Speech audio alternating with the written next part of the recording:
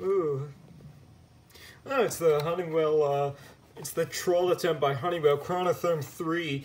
And it says it's 71 degrees up here, but I'm sort of free, but I'm kind of cold up here. Man, this thermostat is always a liar. Let's see here.